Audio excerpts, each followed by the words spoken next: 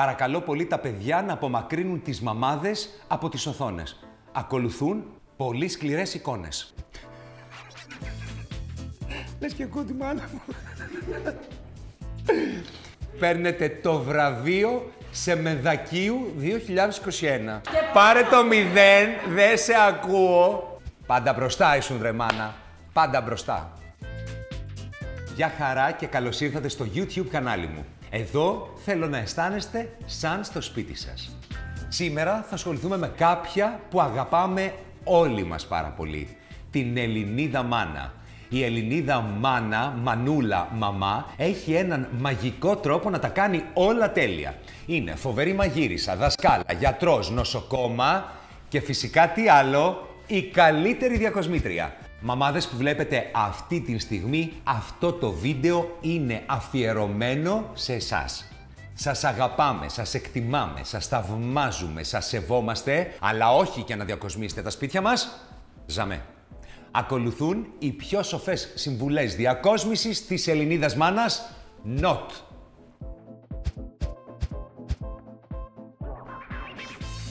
Σοφή συμβουλή Ελληνίδας Μάνας NOT νούμερο 1.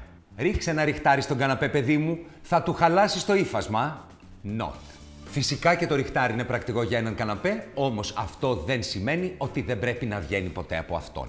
Το ριχτάρι πρώτα απ' όλα δεν είναι για να το παίρνουμε, να το απλώνουμε στον καναπέ και να τον καλύπτουμε εντελώς. Τα ριχτάρια είναι κυρίως για να χαρίσουμε περισσότερες υφές και να κάνουμε πιο θεματική αλλά και πιο ενδιαφέρουσα τη διακόσμηση. Δεν χρειάζεται λοιπόν να είναι από τη μία άκρη στην άλλη, σε μία μεριά, σε ένα μπράτσο, πάνω από ένα μαξιλάρι. Φτάνει. Απαλλαγείτε από τη σκέψη ότι το ριχτάρι είναι το δεύτερο κάλυμα του καναπέ. Σαν το παλιό το θεϊκό που έλεγαν, μην κάθεσαι πολύ στον καναπέ γιατί θα κάνει γούβα. Βάλε μια παπουτσοθήκη στην είσοδο. NOT. Η Ελληνίδα Μάνα έχει εν μέρει δίκιο. Η είσοδός μας πρέπει να είναι όμορφα διακοσμημένη, γιατί είναι το πρώτο πράγμα που βλέπει κάποιος όταν μπαίνει στο σπίτι μας. Αλλά όχι με παπουτσοθήκη και παπούτσια. Ειλικρινά, αυτό θέλετε να είναι το πρώτο πράγμα που θα βλέπει ο άλλος όταν έρχεται σπίτι σας? Χρησιμοποιήστε ένα ωραίο έπιπλο, μια κονσόλα, βάλτε πάνω μια μικρή πηγή φωτός, έναν αγαπημένο σας πίνακα. Με αυτόν τον τρόπο το σπίτι θα σας αγκαλιάζει κάθε φορά που μπαίνετε και δεν θα σας δίνει τα παπούτσια στο χέρι. Αγόρασε ένα σύνθετο να ξενιάσεις. Αλήθεια τώρα. Αλήθεια. Αν ήταν κάτι απλό, δεν θα το έλεγαν σύνθετο. Και από την άλλη, θα πάτε και θα αφιερώσετε έναν ολόκληρο τοίχο του σπιτιού σας για να βάλετε αυτή τη μαούνα. Αυτό το τεράστιο πράγμα που, δεν λέω, παίρνει πράγματα μέσα του, αλλά είναι ολόκληρο καράβι. Δεν είναι έπιπλο. Όχι. Υπάρχουν πολύ έξυπνες και πολύ εργονομικές λύσεις πλέον στην αγορά. Χρησιμοποιήστε κάποιο μπουφέ, επιτυχία ράφια, ακόμα και μια πολύ μεγάλη κονσόλα και κάντε τη δουλειά σας. Σύνθετο, sorry μαμά, τέλος. Αν να σας πω κάτι. Όχι, δεν ισχύει ρε μάνα. Δεν σου ζητάω συγγνώμη, η μάνα μου δεν έχει σύνθετο. Πάντα μπροστά ήσουν ρε μάνα. Πάντα μπροστά. Μην χρησιμοποιείς την τραπεζαρία, είναι για τους ξένους. Καλά βρε μαμά. Το μπάνιο των ξένων είναι για τους ξένους να μην πηγαίνουμε ποτέ. Τα σοκολατάκια είναι για τους ξένους. Η ξηρίκαρπη είναι για τους ξένους και η τραπεζαρία για τους ξένους. Οκ, όταν έρχονται οι ξένοι να κάθονται στην τραπεζαρία. Τον υπόλοιπο καιρό, γιατί να μην καθόμαστε κι εμείς?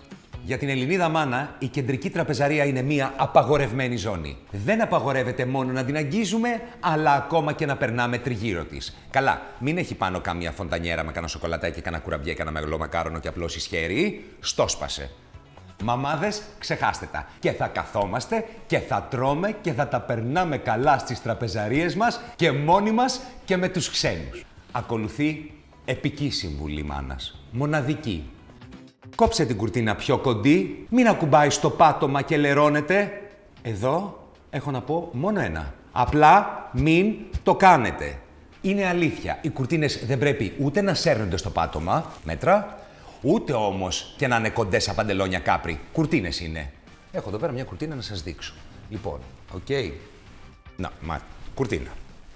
Υπάρχει το κοντό της μάνας, για να μην σέρνετε αυτό.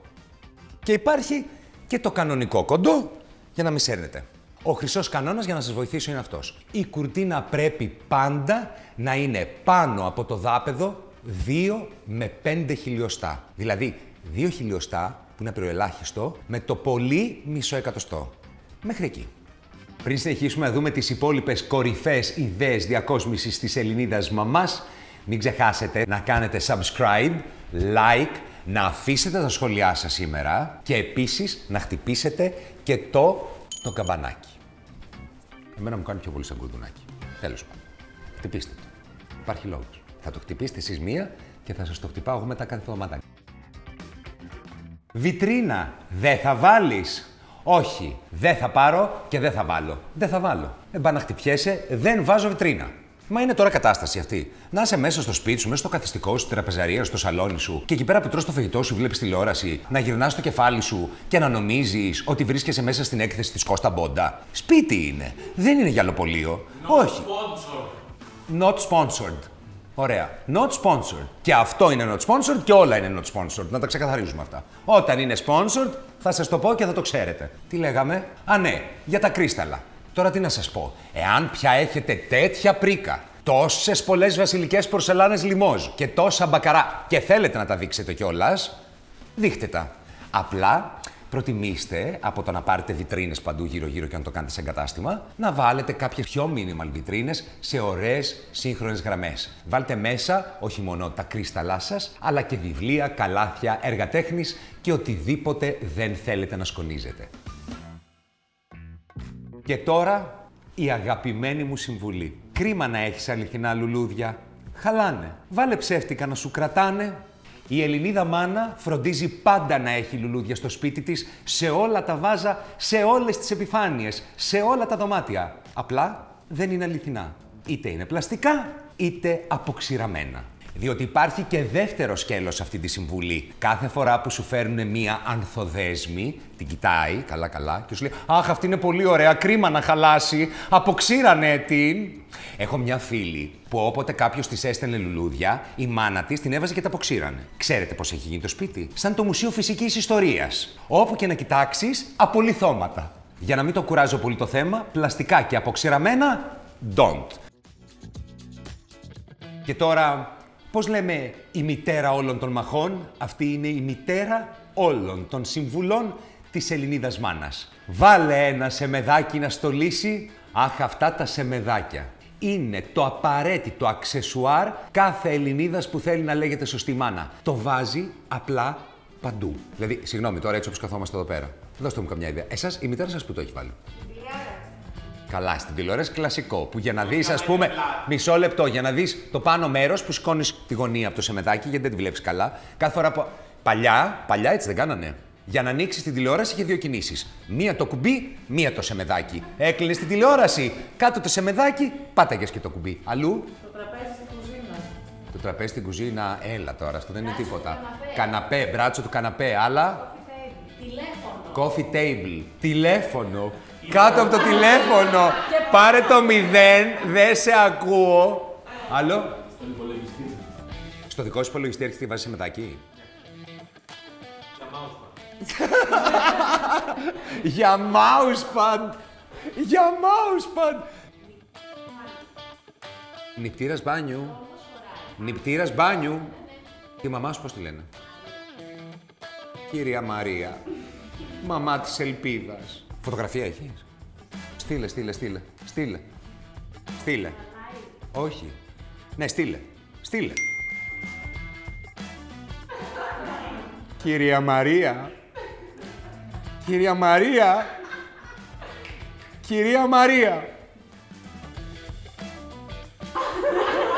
Το σεμεδάκι πάνω στον νηπτήρα και πάνω από το σεμεδάκι πίνει νερό από τον νηπτήρα η μαμά Πάπια και το μικρό παπάκι.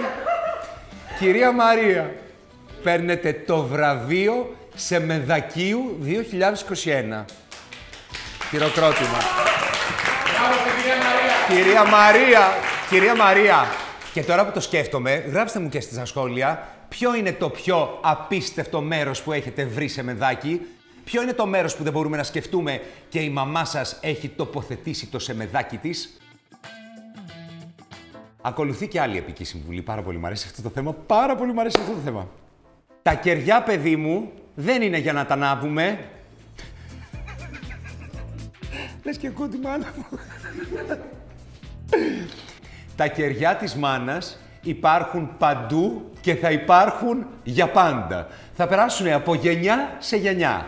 Τα δικά σας όμως δεν πρέπει να έχουν την ίδια μοίρα. Δηλαδή, ειλικρινά, κεριά μέσα στο σπίτι, ότι μην τα ανάψεις, λέει, γιατί δεν φαίνονται ωραία, δεν είναι ωραίο το καμένο το φυτίλι. Μαμάδες, να σας πω κάτι. Δεν το μάθατε από μένα και δεν θέλω να μου στεναχωρηθείτε ούτε να σοκαριστείτε. Αλλά ακούστε, τα κεριά είναι για να τα ανάβουμε. Και ξέρετε κάτι, άμα λιώσουν, παίρνουμε άλλα. Τι! Παρακαλώ πολύ τα παιδιά να απομακρύνουν τις μαμάδες από τις οθόνες. Ακολουθούν πολύ σκληρές εικόνες. Σπύρο, μη Σπύρο! 1. Θα τα ανάψω όλα. Σπύρο, μη! 2. Σπύρο, βλέπουνε μαμάδες! Όλα. Θα τα ανάψω όλα. Κοίτα εδώ. Έχετε πάθει την πλάκα σας, μαμάδες, Τα αντέχετε αυτό που γίνεται αυτή τη στιγμή, δεν τα αντέχετε, Θα τα ανάψω όλα. Θα καούν τα φυτίλια, θα μαυρίσουνε, θα λιώσουν τα κεριά. Εδώ. Κοιτάξτε, όλα τα κεριά αναμένα. Μάνα, με βλέπεις? Παίρνω το αίμα μου πίσω. Μα ούτε τα Χριστούγεννα, ούτε το Πάσχα πια. Τίποτα, ούτε στις γιορτές. Τα καίω όλα. Και τώρα, με όλα τα κεριά αναμένα, ήρθε η στιγμή να σας αποχαιρετήσω. Ελπίζω να τα περάσατε πάρα πολύ καλά. Εμείς σίγουρα τα περάσαμε πολύ καλά. Και μην ξεχάσετε να κάνετε subscribe, like και να πατήσετε και την κουδουνίτσα. Να, εκεί κάτω είναι η κουδουνίτσα. Θα το κάνω κάθε φορά, θα σου πάω στα νεύρα. Θα βρω 1000 λέξεις γι' αυτό το πραγματάκι εκεί κάτω. 1000 λέξεις θα πω. Και μην ξεχάσετε να γράψετε τα σχόλιά σας. Όλες οι μαμάδες, γράψτε μου όλες τις διακοσμητικές συμβουλές που έχετε πει να κάνουν τα βλαστάρια σας. Και τα παιδιά, γράψτε μου όλες τις επικές διακοσμητικές συμβουλές που σας έχουν πει οι μαμάδες σας. Αυτά για σήμερα, τα λέμε την επόμενη εβδομάδα και μην ξεχνάτε να αγαπάτε τον εαυτό σας και να αγαπάτε και το σπίτι σας. Και ό,τι δεν σας αρέσει, θα τα αλλάξουμε μαζί. Γεια!